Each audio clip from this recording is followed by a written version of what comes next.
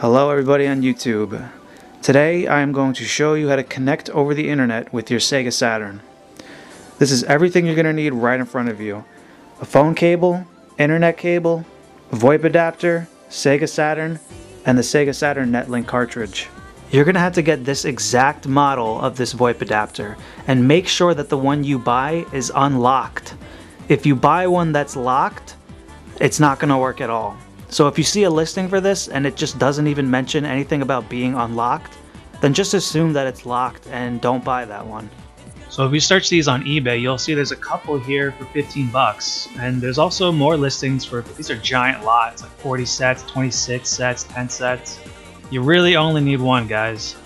So I actually got my Sega Saturn Netlink for about $30. I saw a listing on Amazon for a used one, and it was like $22 with $7 shipping, so I jumped right on it.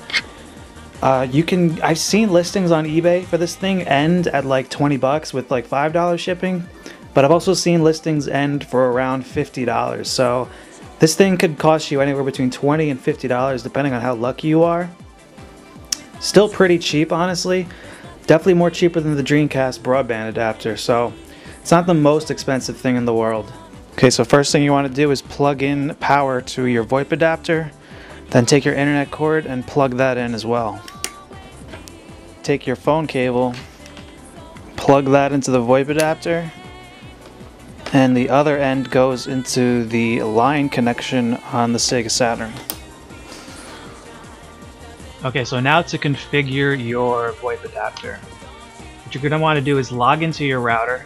So to do that, type 192.168.1.1 into your web browser, press enter. And if you don't know what your password is, find your router and look in the back of it. There should be a password key somewhere there. So type in your password when you know what it is. And so I'm doing Fios by Verizon. You know, you probably might be using something else, but it all works the same. What I do is I go to my network, primary network, and you're going to want to look for something called Sepura SPA. As long as that internet cord is plugged in and it's powered on, it should be showing up. If you bought a locked one, it's not going to show up at all. So that's why it's important.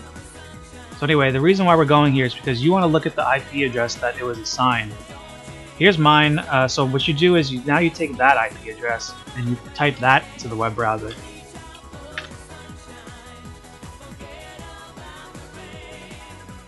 And you should be at a screen that looks like this. So now if you want to configure this, you're going to have to click Admin Login and then Advanced.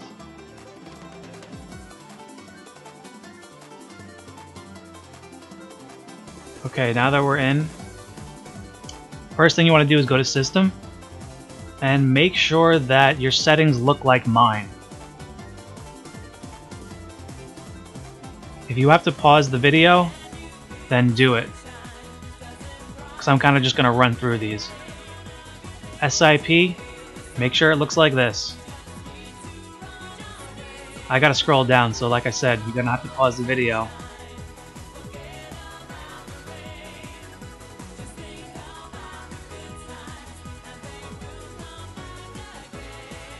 Okay, now provisioning.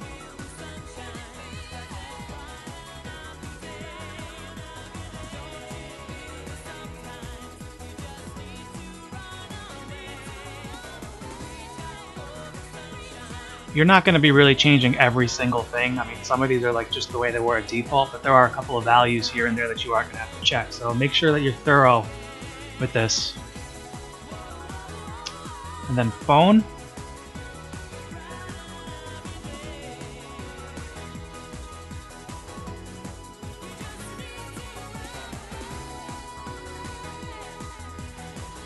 And then line 1.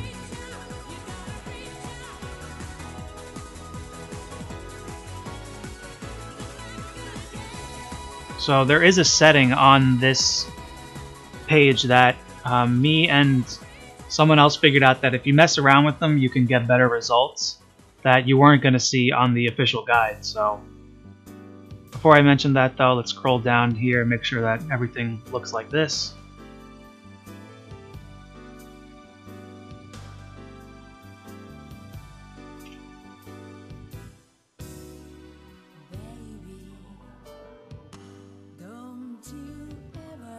So first thing, actually before I go into the setting that I mentioned before, you'll notice that here it says SIP port 4000. Now if you look at the official guide, it'll mention port 5060, and you can do either one, but really it doesn't really matter which one you do. It's just do either or, but just make sure that when you are connecting with somebody, make sure you have the same port set up. And so this one, I have it set it at 4000, so the other person that I connect with, he has his set to 4000. But this can be changed whenever you want. So, if you're having trouble connecting with 4000, try 5060. These ports are going to have to be forward on your router, but we haven't gotten there yet. So anyway, for the official guide says to keep the network jitter level at low and the jitter buffer adjustment at disabled. Now, I've found that when playing pretty much all the games, me and the guy I connected to, I live in New York, he lives somewhere down south in the USA, and we found that doing this to medium actually worked a lot better. And for when we play Bomberman specifically, setting the jitter buffer adjustment to up and down makes a huge difference. I mean, the games, I would actually say this is like a requirement when we play Bomberman. But if you're not playing Bomberman and you're playing any of the other online games on the Saturn, just keep this disabled. You're going to want to mess around with low, medium, and high if you're ever having trouble. So personally, I found the most success with medium, so that's what I left it at. And you're pretty much done. Make sure that, I forgot to mention this a little earlier, but make sure you're clicking submit all changes. Okay, so now we have to port forward. Log back into your router, and like I said, I'm doing Fios by Verizon, so it might look a little bit different for you, but it should all be relatively in the same spots. For me to port forward, I have to go to Firewall. I click yes, and then I click port forwarding. And, here, let me just show you. This is what I've done. So you have to basically select Sapura SPA and port forward 5060. Port forward 16.384 to 16.482 and port forward 4000. And just to walk you guys through in case you, like I said, it might look different for you guys, but for me, I just had to select the Sapura SPA here, application to forward. I go to custom ports, and here I can just type in whatever I want, UDP. Any number I want. I could do any range. I could do this to 655 40, whatever. So that's how I do it, and then I click add. That's how it works. That's how simple port forwarding is. So keep an eye on these three right here, because it's got to look like that. You got to port forward those exact ports. And keep in mind, in that previous step in line 1, when the reason why, technically, if you're only porting 5060, you could technically, like here. Like I just port forward both of them and just leave them both open. But if you really want, you could just, since I'm using 4000, I guess I could technically, delete the 5060 one. I don't need that one. But I just leave it there just in case, just in case I play with someone else and it works better, that port or whatever. But yeah. This one definitely always has to be open. Okay, so after configuring everything, you should boot up your game with the Netlink cartridge plugged in, and it should bring you to the expand menu. Go to setup, click on character, and here you can just change whatever avatar you want. Codename. This lets you change whatever name you want, your username basically. Taunt is like a little message that appears when you're matching with somebody. And phone setup, dialing mode to tone, and dialing prefix none. So now if you want to dial somebody, there's a certain way that you have to do it.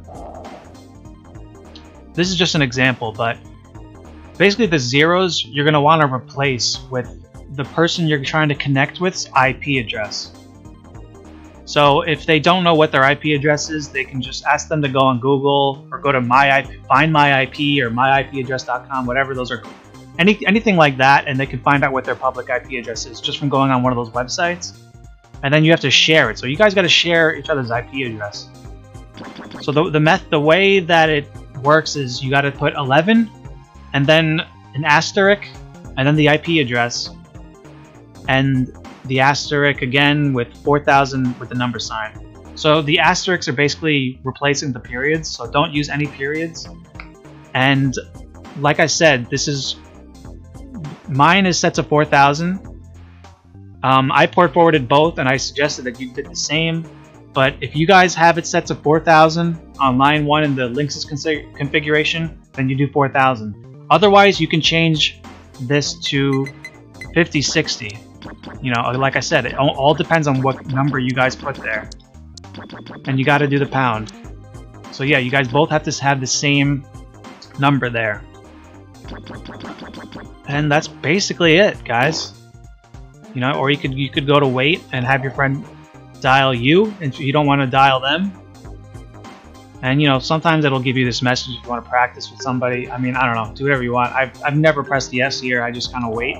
So there are some additional steps you can do to reduce lag, but it really depends on what kind of router you have. If you want to take a look at what those extra steps are, I recommend just clicking the link in my description to the Dreamcast Talk forum. And towards the bottom, on their step number 4, you can see these additional steps. Again, like I said, my router doesn't even have these options, but without doing these additional steps, I don't have any lag, I don't have any problems without it. So you don't need to do those. But yeah, just check out the link down below. Maybe you're better off, following guides by reading them than watching a video. Totally understand. I did not figure this stuff out at all. All the credit goes to the people on that forum. I think it was Xiden and Sega RPG Fan. They're the ones that kind of got this whole thing figured out. So yeah, check out that link. There is a community out there for Sega Saturn Netlink games. Join the Dreamcast Talk Discord. And there is a spot called Saturn Netlink on the side.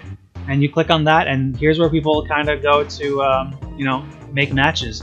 There is also the Saturn League, the Sega Saturn League. You can look that up on Google. But that's pretty much abandoned. I mean, nobody really posts there anymore. So I think your best bet of finding matches is on the DreamcastTalk.com Discord. I'm going to put my Discord name on the description, so add me, and even if it's years in the future, add me, talk to me, maybe we can get a game going, because I'm always down.